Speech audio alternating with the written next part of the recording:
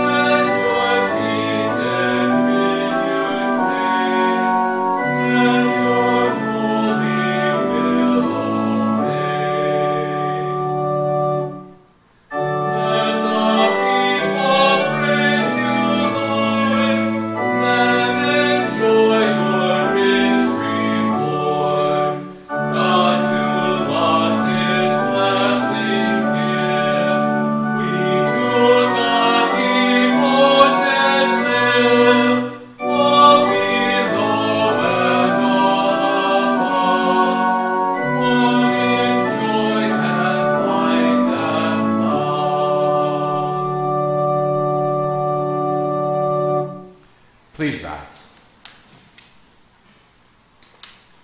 The grace of our Lord Jesus Christ, and the love of God, and the fellowship of the Holy Spirit be with you.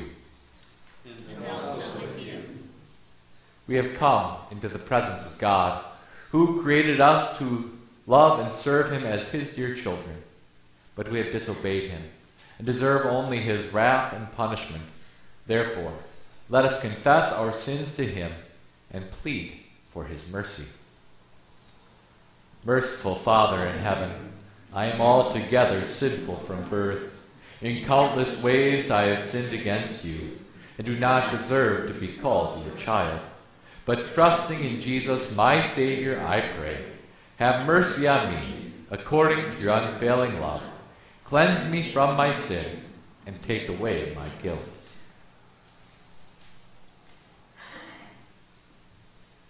God, our Heavenly Father, has forgiven all your sins.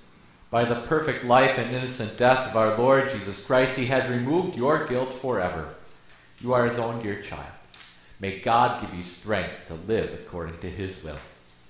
Amen. In the peace of forgiveness, let us praise the Lord.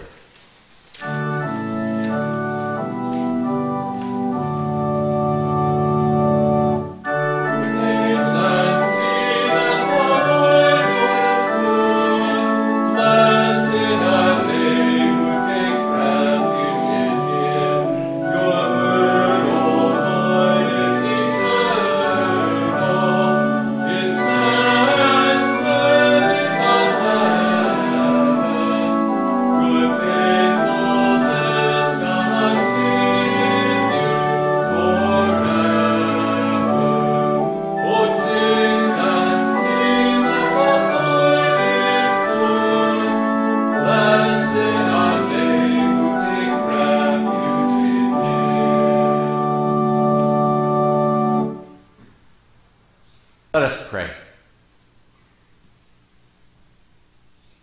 O Lord, your ears are always open to the prayers of your humble servants, who come to you in Jesus' name. Teach us to always ask according to your will, that we may never fail to obtain the blessings you have promised. Through Jesus Christ, your Son, our Lord, who lives and reigns with you in the Holy Spirit, one God, now and forever.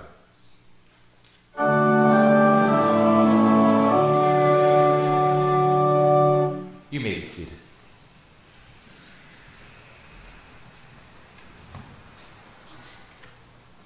The first lesson for our consideration this morning, written for us in Genesis chapter 39. When Joseph was brought down to Egypt, Potiphar, the Egyptian, who was an officer of Pharaoh and a captain of the guard, bought Joseph from the Ishmaelites who had brought him down to Egypt. The Lord was with Joseph, and he became successful. He served in the house of his master, the Egyptian. His master saw that the Lord was with him, and that the Lord made everything he touched a success. Joseph found favor in his sight. Joseph served him, and he made Joseph manager of his household. He put Joseph in charge of everything. From the time that Potiphar made him a manager of his household, in charge of everything he had, the Lord blessed the Egyptian's household for Joseph's sake. And the blessing of the Lord rested on everything he had, both in the house and in the fields.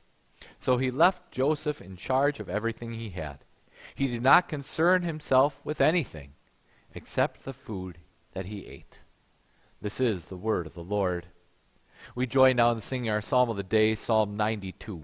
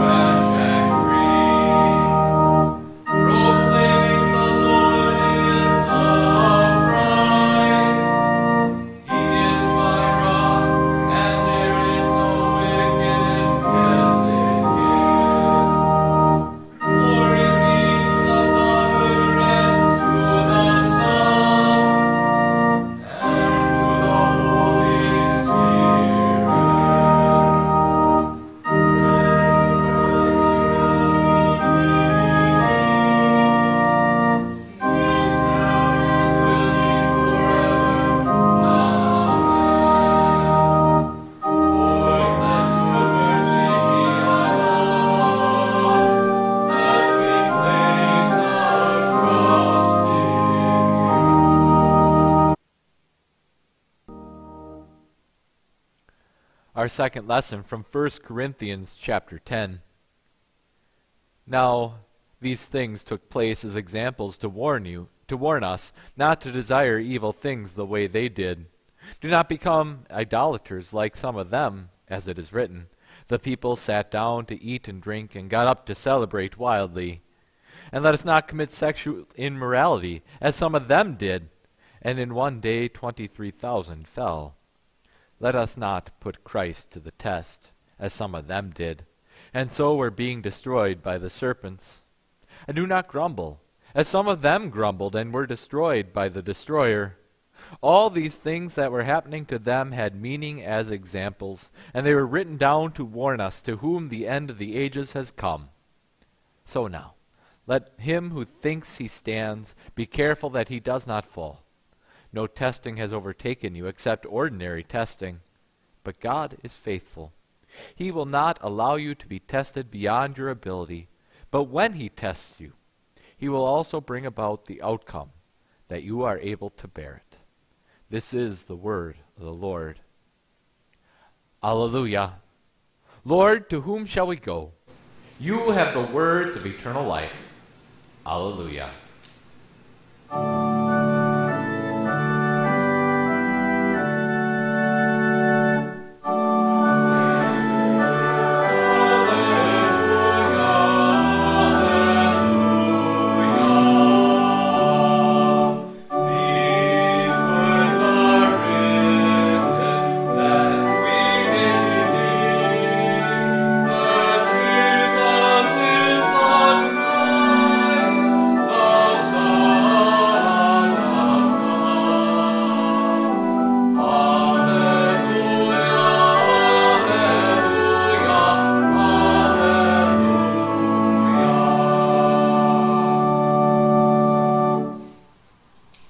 Gospel lesson written for us in Luke chapter 16.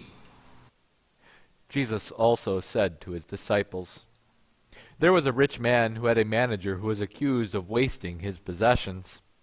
The rich man called him in and said to him, 'What is this I hear about you? Give an account of your management, because you can no longer be a manager.' The manager said to himself, 'What will I do, since my master is taking away the management position from me? I'm not strong enough to dig. I'm ashamed to beg. I know what I will do, so that when I am removed from my position as manager, people will receive me into their houses.' He called each one of his master's debtors to him. He asked the first, 'How much do you owe my master?' He said, 600 gallons of olive oil. He said to him, 'Take your bill, sit down quickly, and write 300. Then he said to another, 'How much do you owe?' And he said, 600 bushels of wheat. And he said to him, 'Take your bill and write down 480. The master commended the dishonest manager, because he had acted shrewdly. For the children of this world are more shrewd in dealing with their own generation than the children of light. I tell you, make friends for yourselves with unrighteous mammon, so that when it runs out, they will welcome you into the eternal dwellings.' This is the gospel of the Lord."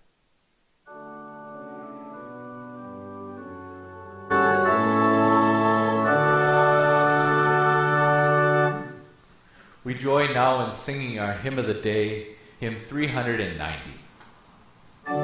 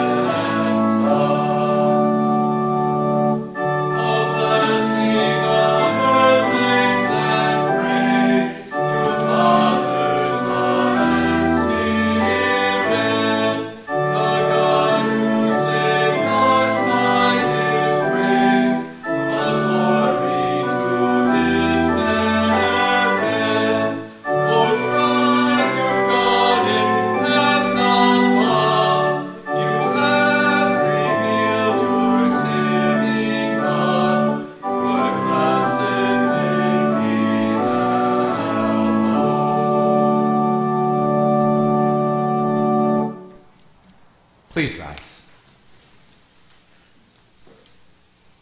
May the God of hope fill you with complete joy and peace as you continue to believe, so that you may overflow with hope by the power of the Holy Spirit. Here again, words written for us in Genesis chapter 39. The Lord was with Joseph, and he became successful. He served in the house of his master, the Egyptian. From the time that Potiphar made him manager of his household in charge of everything that he had, the Lord blessed the Egyptian's household for Joseph's sake. And the blessing of the Lord rested on everything he had, both in his house and in the fields. So he left Joseph in charge of everything he had, and he did not concern himself with anything but the food that he ate. You may be seated.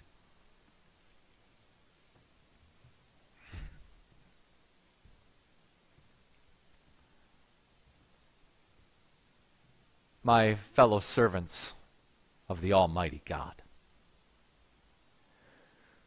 when you think of being at work in God's blessing, you probably don't think about my life.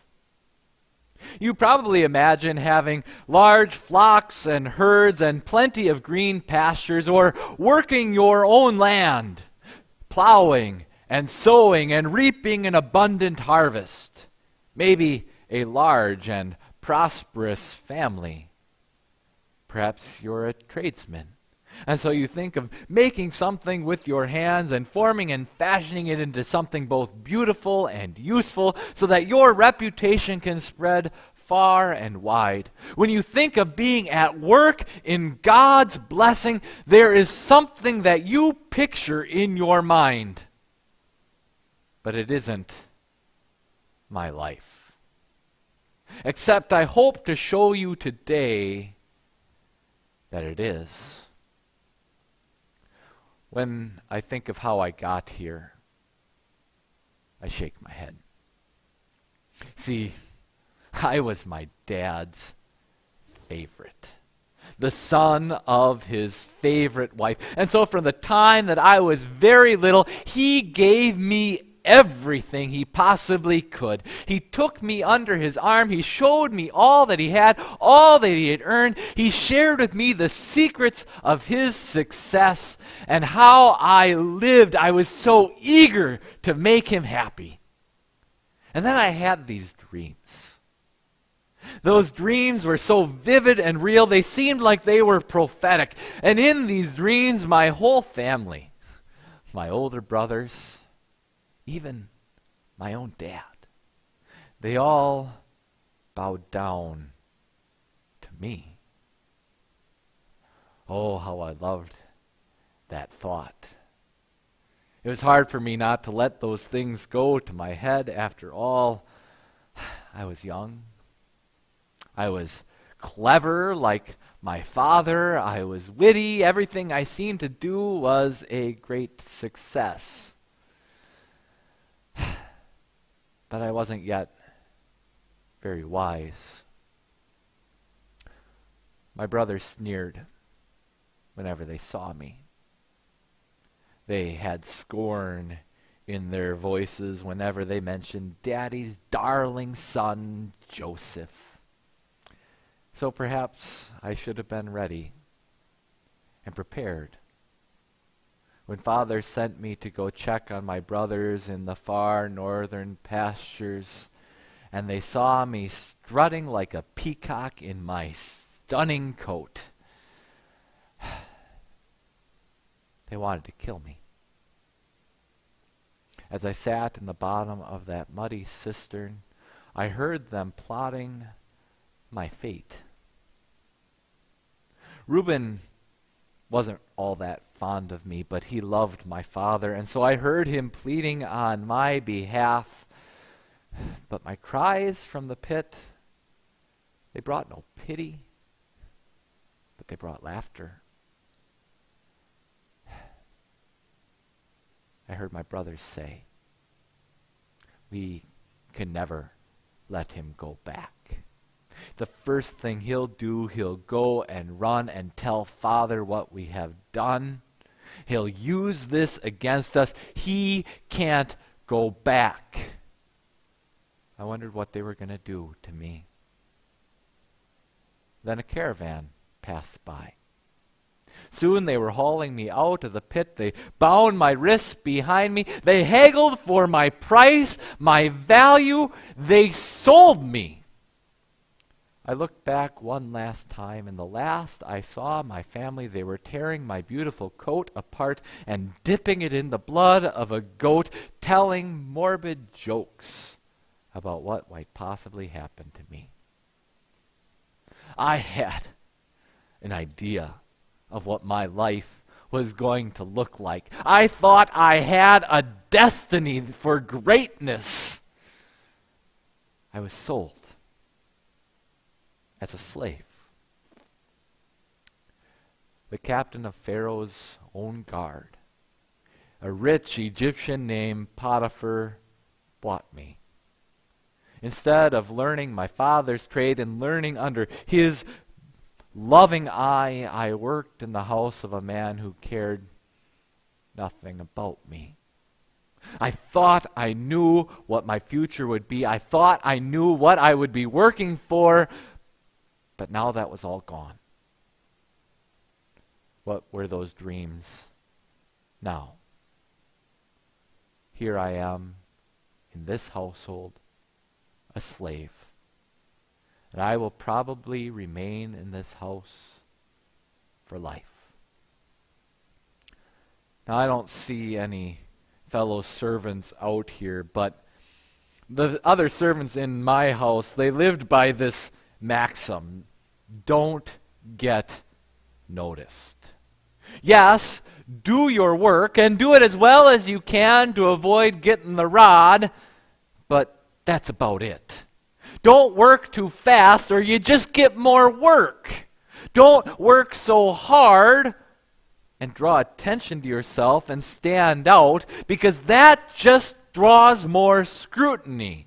That just draws more responsibility. Just go along to get along. Don't stand out. Just do your job. Now, does that sound right to you? Because it didn't sound right to me. From the time I was little, my father took me under his arm and he told me, Joseph, your gifts, your abilities, your wits that, if I'm honest, are much like mine, your wits, your knowledge, everything you are and everything you have, all your opportunities, they come from the Lord. And so serve the Lord and do your best whatever you are doing. You don't know where this life will leave you. I'm trying to give you the best life that I can, he told me, but you don't know where your journey will go. He reminded me about how hard he worked for the love of my mother, Rachel. He showed me his flocks and he told me how hard he worked and all the things he did to have them grow and be so prosperous. He taught me to do my best. And so now, even though my dreams seem to be shattered and gone, and I doubt they'll ever come true, now, even though I serve in the house of a foreigner, even though I don't seem to have much future ahead of me, what can I do but my best? For the Lord has placed me here. The Lord has given me these abilities. The Lord has been with me. And so, at his work, at his blessing, I work. And I'll serve with my best. And so how about you? Perhaps your journey isn't taking you exactly where you thought it would go. Perhaps you're serving, and I don't think you call yourself servants, you say things like employee. Perhaps you're serving in a place you didn't imagine, in a foreign place where people don't care about you and certainly don't care about God. But the Lord has given you your abilities, your knowledge, your wits, your opportunities. The Lord has placed you where He desires you to be. And just as I don't know how the Lord will use me in my current position, so also you don't always see what God's plan is for you in your life. It may not be what you imagined, but be whatever it may, as a husband, a wife, a child, a worker, a servant, a volunteer, a citizen. No matter what that future may hold, you know what your task is today: to serve with your best. Because the Lord does not make mistakes with your life. And so He has placed you where you need to be. And He has given you exactly what you need. You are always, in every place, at work with God's blessing. So serve with your best. You know, even though I was a young man, it didn't take long for Potiphar to notice that my best was his success.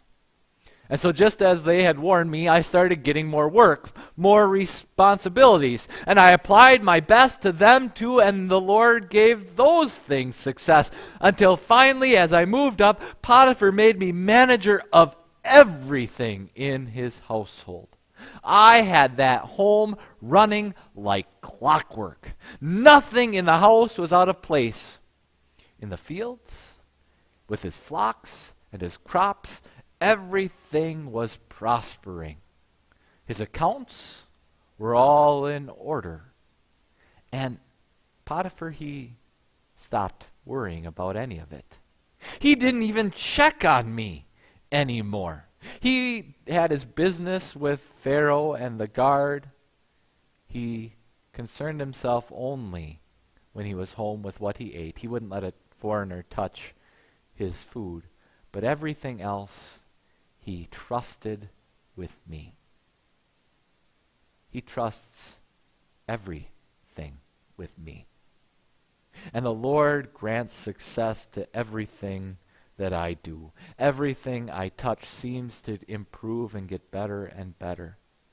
And yet, I gain nothing. It feels like I'm running up a sand dune.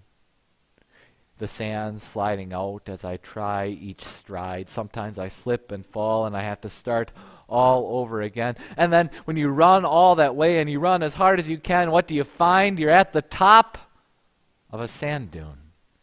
In the middle of the desert, you're nowhere. You've gained nothing for all of that work. I work and I work and I have nothing to show for it. All of my labor, all of my work, it goes to my master. What's left for me? So why should I keep working? Why would I keep running if I get no place? Why would I keep trying to get success if that success never returns to me? Is it for a better life? More comforts than the rest of the servants? Maybe that sometime in the future I might possibly be able to win my freedoms? No. It's in the trust of the Lord. You see, I know not only has the Lord placed me here and given me this work to do, but I trust the Lord and what He has promised. The Lord has promised our common ancestor, Adam, that He would send the one who would save us all from our sins. The Lord saved Noah from the flood, and He established a covenant with all of his descendants. The Lord spoke to my great-grandfather Abraham and told him that all nations of the earth would be blessed through him. Even before my grandfather Isaac was born, God repeated that promise about him on that mountaintop The Lord redeemed my grandpa Isaac with the blood of a ram, and he promised Abraham and Isaac that their children would be like the stars in the sky and the sands and the sea, and that the Lord would bless them and keep them always. The Lord appeared to my father Jacob when he ran from home, and he said he would be with him and his family forever. The Lord was with him, and the Lord did bless him. And when my father returned home, he himself wrestled with God, and God blessed him. Now, none of them saw the full fulfillment of these promises, but God kept blessing them and kept them in that promise. And that promise has also been given to me. And so I will work with all of my diligence. I will work, trusting in a reward that's more than for this life, but a reward that was promised to all those who trust in God. I serve. I work in God's blessing, trusting in God's promise. Now, none of you would be here or would be watching on these strange devices you have in the back of your building here if you too hadn't heard the promises of God. Perhaps you know better than I do. You might even know how my story ends, how the Lord has used me down here in Egypt in this situation to be a part of his promise to my family. But more than that, you know the Savior. You know the Savior by more than a promise. You know the Savior by history. And from him you have received the forgiveness of sins. From him you have received the promise of salvation. From him you have received that promise of a salvation, of a promised land, of a rest that will never end. From him you know that your reward goes beyond anything you might possibly earn here and now. But your reward comes from the Lord. And that your works, your deeds which you do to glorify the Lord, they follow you not just in this life, but in the life to come, where the Lord will give you a crown of glory above all. And so, as I have, I encourage you to work in the Lord's blessing, trusting in the Lord's promise. So work confidently. Work diligently. Work joyfully. Because you are blessed by God, and your blessing comes not by your own right decisions. Your blessing comes not by the hard work of your hands. Your blessing comes not by all the plans and ideas that you have for your life. Your blessing comes from the loving kindness of God. The very God who makes his promises and can keep his promise. The very God who promises you all things in his name. You know, ever since our first ancestors, Adam and Eve, fell into sin, it's been hard for us to see work as a blessing. No, instead we tend to measure our blessings by what we can hold in our hands. And yet, the Lord has taught me a lesson, and I hope I continue in this lesson, and I hope he encourages you as well, that the blessings that matter come from his promises. And those blessings never change. And so we work. We work for the Lord. And in everything we do, we trust that God gives it success as he plans, according to his will, according to his desire. And we trust that he will never let us down, and that even though our life may go a direction that we do not intend it to go, the Lord is with us to bless us and keep us. The Lord is with us all the way. And so, my friends, work. Work in the blessing of the Lord. Serving wherever he has placed you with your best, the things that God has placed in your hands. Serving with the trust that whatever God has promised you, all those things that God has promised you, he will certainly reward you both now and forevermore. Amen. Please rise. And now the peace of God, which transcends all understanding, will guard your hearts and your minds in Christ Jesus our Lord. Amen. We join now in confessing our common faith with the words of the Apostles' Creed. I believe in God the Father Almighty, maker of heaven and earth. I believe in Jesus Christ, his only Son, our Lord, who was conceived by the Holy Spirit, born of the Virgin Mary, suffered under Pontius Pilate, was crucified, died, and was buried. He descended into hell. The third day he rose again from the dead. He ascended into heaven and is seated at the right hand of God the Father Almighty. From there he will come to judge the living and the dead. I believe in the Holy Spirit, the holy Christian Church, the communion of saints, the forgiveness of sins, the resurrection of the body, and the life everlasting. Amen. We will now join in the responsive prayer of the church as found in your service folder on page 10. Lord God, our maker and preserver, we praise and thank you for all that you give us day after day. We are not worthy of all the mercies you show us. You have given us your precious word to nourish our souls and to protect us from the temptations of the devil, the world, and our sinful nature. Thank you for those who teach and preach your saving truth at this place and everywhere. Grant them a rich measure of patience, wisdom, and love. Heavenly Father, we pray that you shield us from every kind of danger, sudden catastrophe, terrors of crime, and the pain of disease. Watch over those who travel by land, sea, and air. Keep our loved ones from whatever perils may threaten them. Heal those who are sick, cheer those who are sad, calm those who are distressed, and comfort all who are old and infirm. Bless our land, our people, and those who hold offices of high trust. Keep our government and our schools upright and strong for the advancement of good citizenship and useful vocations, that we may enjoy your gifts of peace, security, and well-being. Grant your blessings to every nation on earth. Where there are wars, may there be peace. Where there is hatred, let there be healing. Where there is poverty, danger, or disaster, come on with your might and power to help and restore. Eternal Father, you alone make the decisions about life and death.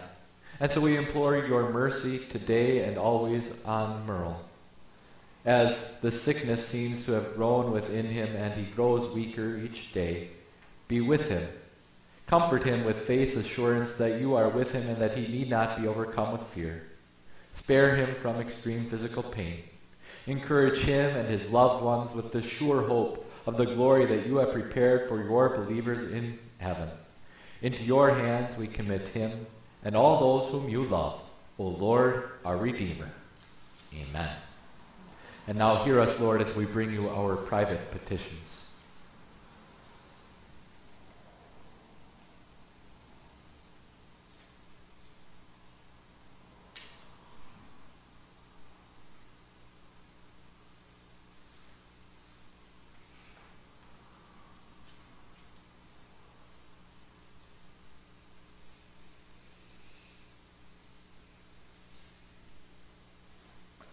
We bring these requests to you in the name of Jesus our Lord, and ask you to hear us. Take all that we have, our bodies and minds, our time and skills, our ministries and offerings, and use them to your glory. We give ourselves to you, that we may serve you in whatever way is pleasing in your sight. Amen. And now we join in saying the prayer our Savior has taught us. Our Father, who art in heaven, hallowed be thy name. Thy kingdom come, thy will be done on earth as it is in heaven. Give us this day our daily bread, and forgive us our trespasses, as we forgive those who trespass against us.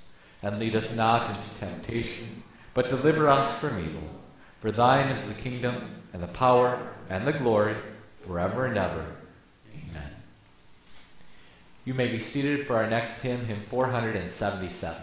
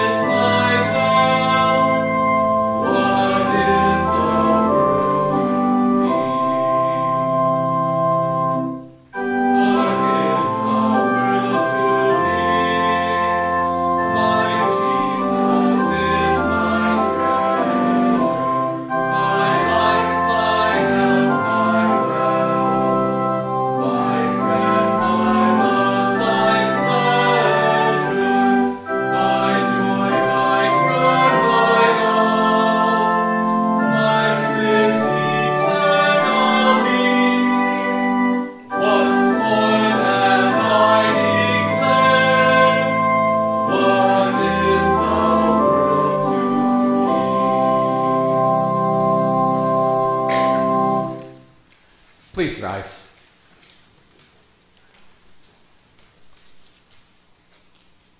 O Lord God, our Heavenly Father, pour out the Holy Spirit on your faithful people. Keep us strong in your grace and truth. Protect and comfort us in all temptation, and bestow on us your saving peace. Through Jesus Christ our Lord, who lives and reigns with you in the Holy Spirit, one God, now and forever.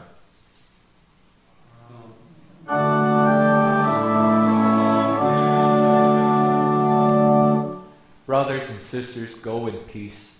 Live in harmony with one another, and serve your Lord with gladness. And the Lord bless you and keep you. The Lord make his face shine on you and be gracious to you. The Lord look on you with favor and give you peace.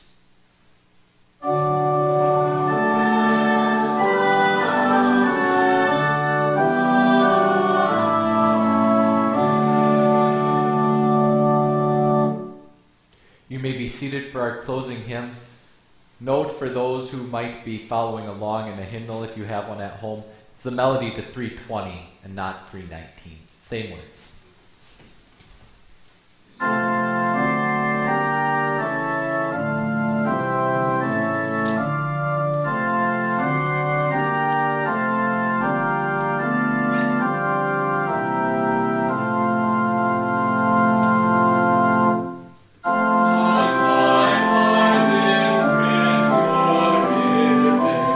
Blessed Jesus, King of praise.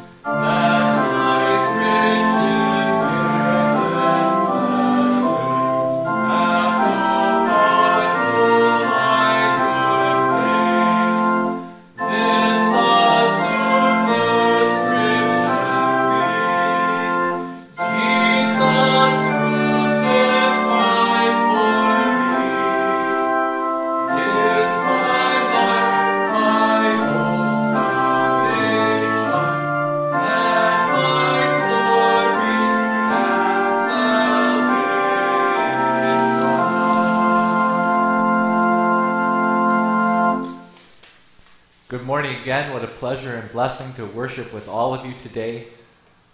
I don't believe I have any announcements other than to highlight that we will be having Bible study at 9 o'clock on Sunday mornings. If you can't join us in person, please do consider joining us via Zoom. If you need that link, I can resend it out. I'm also recording those, so if at the end of this, if you're interested in hearing what we've had to say about Ecclesiastes, I can also give you the recordings of those Bible studies for you to watch in your own time. So unless I've missed something else, the Lord be with you till we meet again.